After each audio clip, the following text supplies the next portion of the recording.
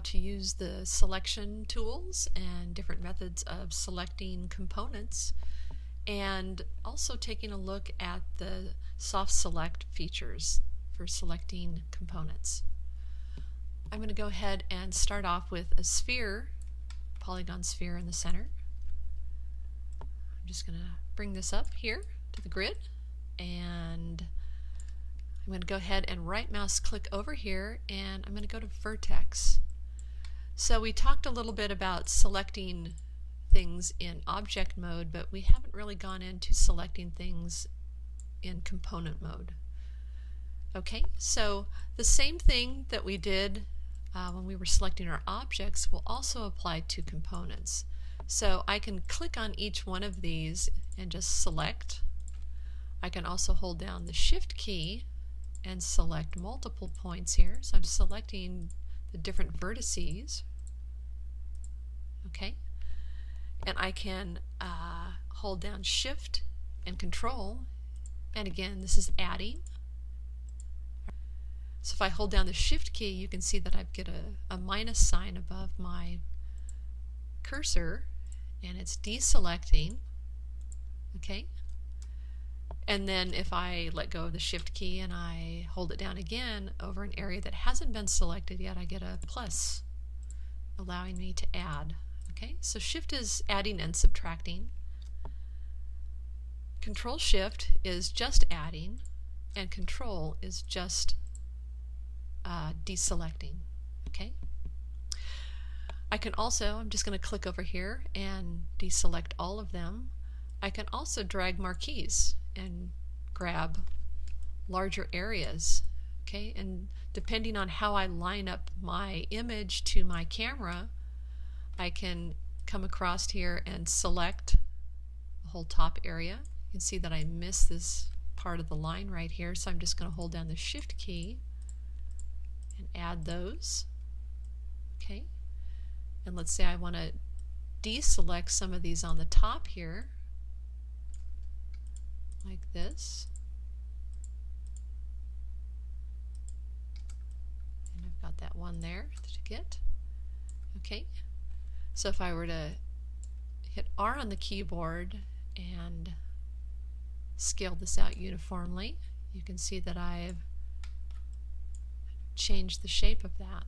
All right. So learning how to select and deselect at the component level is a key feature in understanding and getting comfortable with modeling. Okay, so something I'm doing right here is I'm Shift double clicking, and that's selecting a whole ring of vertices. So I'll do that again. I'll click on one, and then I'll come over to the next one and just double click. I can also just hold it down and it will do the same thing. Okay, so I can do that again here. So it's selecting the first one, going to the second one, holding the Shift key down and double clicking, and that will select a row of vertices. Okay, it will also do that in different directions. Okay, and I don't have to be hovered right over top of this. I can actually, as I just slide down, if I'm somewhere near that vertex, the closest one I'm at, it's going to assume that's the one I want to select, so I don't have to be exactly over top of it. Okay, and if I double click, Shift double click, you can see that it's selected from this point here to there. It's not going all the way around the entire sphere because we've got an intersection happening here, and at this point Maya's stopping, and it's going to ask you, which direction do you want it to go. It doesn't know that you necessarily want to continue on in that same direction. Okay, so again, I can hold down, I can use the marquee tool to grab things. And I can also go to a different view. If I tap on my space bar and I go to my side view and I want to just select, I tapped on that again, and I just want to select half of my sphere. We've got kind of a little different shape going on here. I can do it from this view right here and then go back to my perspective view and I can see that I have selected half of the sphere. Okay. Right. So I'm going to go ahead and go back to object mode and delete that, and I'm going to put a polyplane down here. I'm going to scale it up quite a bit. I'm actually going to come over here in the channel box, and under scale X, Y, and Z I'm going to click and drag. This is going to allow me to highlight all of these and change them uniformly. So I'm going to put something fairly large in here, like 100. Okay, and we can come out here and see how large that is. I'm also going to scroll down here, and under inputs, this is the polyplane, and it's got some different controls in here for subdivisions. I'm going to do the same here. I'm going to click and drag over those two channel boxes, and I'm going to put also a large number in here, like 100. That gives us a really dense mesh. Okay, so this is fairly high polygon. And from here I'm going to right mouse click and go to vertex. Okay, so with this you can see that I can grab individual vertices with my marquee and move them around. Okay, it's not giving me a really nice look. If I want to have something, I'm making a ground plane and I want to have some nice rolling hills, just undoing that. What I want to do is go into something called soft select mode. I can access that in a couple of different ways. I can double click on my tools over here and bring up the tools settings, and under this area right here, this pull down, we have something called soft select. By default it's not on, so if I click on that, you can also see this changed out here. We now have soft select on. Okay, we can change the fall off radius, how wide that is, by sliding this. We can also change the curve type, so we can choose a linear fall off or something more dramatic here. I'm going to stick with the default fall off. This is just telling me the fall off colors. So the way the fall off works, let's go ahead and just pull this up here. You can kind of see what that's doing. So very different effect, right? Got a nice smooth mountain here. The yellow, so all I've done is select one vertex right here in the center.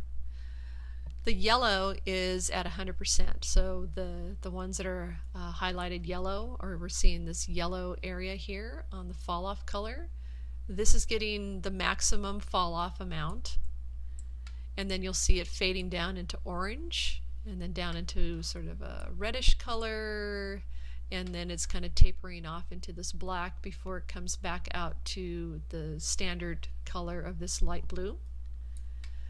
So we're at the maximum amount, and this is sort of a medium or mid-range amount, and then this is almost no amount right here, so the minimum amount, and then the blue has 0.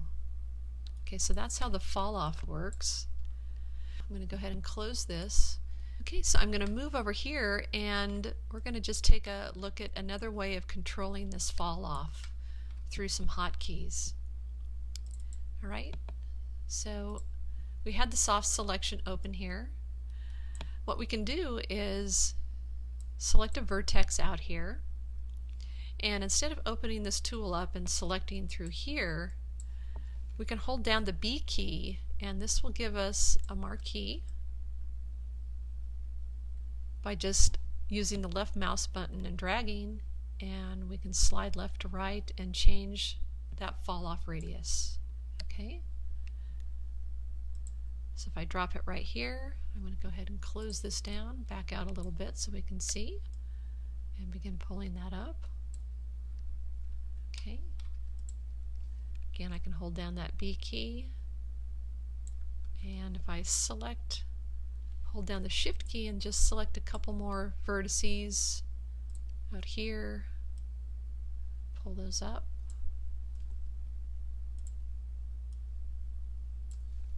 Maybe hold the B key down, make that a little wider. Okay, so you can begin to see how this can shape an area. So not just a ground plane, this is actually a nice tool to use when you are modeling organic objects such as characters. This works well. Okay, so that covers it for our selection tools. We went over how to select our components. I'm going to just toggle that off. So the B key, if you hit the B key, that will toggle on and off the soft select. So I'm going to go ahead and turn that off. So we talked about using the marquee. We talked about using the shift to either plus or minus those selections, so adding and subtracting. Using Control Shift, which just adds, using Control, which just minuses or subtracts the selection, as well as going in and using our soft select tool, which is B, and holding down the B key and changing the radius of that. Okay? Alright, so we'll come back in the next lesson and we'll start using one of the more common tools in modeling called Extrude.